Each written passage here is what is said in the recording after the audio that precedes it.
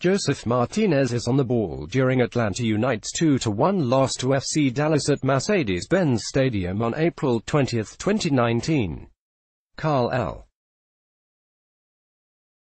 More Atlanta United. Atlanta United lost to FC Dallas 2-1 at Mercedes-Benz Stadium Saturday afternoon. The defeat leaves the Five Stripes with 5 points after 6 Major League Soccer games in 2019. Here are 3 takeaways. How can Josef Martinez get involved? Martinez is the reigning MLS Most Valuable Player. He scored 38 goals in the regular season and playoffs last year.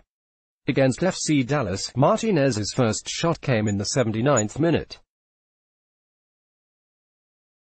That is not ideal for a team that is struggling to score goals. Part of the issue is Atlanta's strategy under Frank de Boer.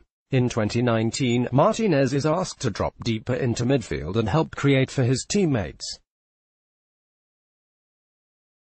This plan has created good chances in recent games, but often, it is someone other than MLS's best goal scorer taking the shot. When asked last week whether providing an assist is as enjoyable as scoring a goal, Martinez jokingly said his teammates have to score for it to be an assist. There is truth in that comment.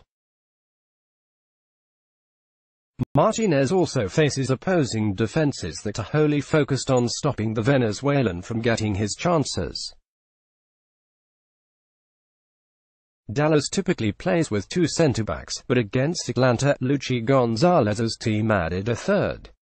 Martinez hardly had any room to run onto the end of through balls and crosses, thus rendering ineffective the focal point of Atlanta's sensational offensive displays in 2017 and 18. De Boer has to figure out one way or another how to get his best attacking player more involved. Little margin for defensive errors. Dallas' opening goal Saturday came after Leandro Gonzalo Perez failed in an attempt to take the ball off of Michael Barrios with a sliding tackle near midfield. Barrios left Gonzalo Perez on the turf and ran into the available space before playing a good pass to Jesus Ferreira for the assist. Atlanta played well in the first half, creating chances while limiting Dallas for the most part. But one mistake left the Five Stripes with a deficit going into the locker room. In the moments after Atlanta's 1-1 draw against the Philadelphia Union last month, Captain Michael Parkhurst said the team needed to try to have some shutouts while the attack struggled. That still is the case. Atlanta played with 3 centre-backs for much of last season and didn't allow a goal from open play during the playoffs.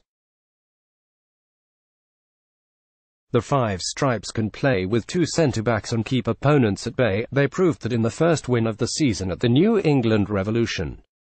However, it requires the team's central defenders to stay on an even keel and not take the risks allowed in a back 3. How much of this is bad luck? In the opening stages of 2019, Atlanta's attack was anemic. The struggles could be chalked up to a lack of time in training to fully learn de Boer's tactics. That excuse is no longer valid. The Five Stripes did not play poorly against Dallas, taking 22 shots and putting 8 on target.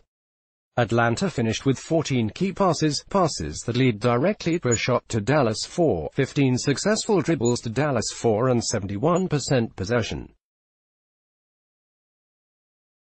That last stat was a result of both teams' game plans. De Boer wants to keep the ball, and Dallas was happy to sit deep and hit on the counter. For most of the contest, though, Atlanta looked like the better team. So, is Atlanta's place near the bottom of the standings really reflective of what de Boer's team can do this season? The Five Stripes are waiting for Gonzalo "Pity" Martinez to live up to his potential. Injuries have forced some significant players, Franco Escobar, Eric Remedy, Mikey Ambrose and George Bello, to miss time. Bad luck has been a factor in the results. It doesn't matter, though. Good teams overcome bad luck, and Atlanta needs to do that soon. The realistic goal for this season is already slipping from winning the Supporters' Shield to making the playoffs. Anything less would be unfathomable. Comments. Let's block ads. Why?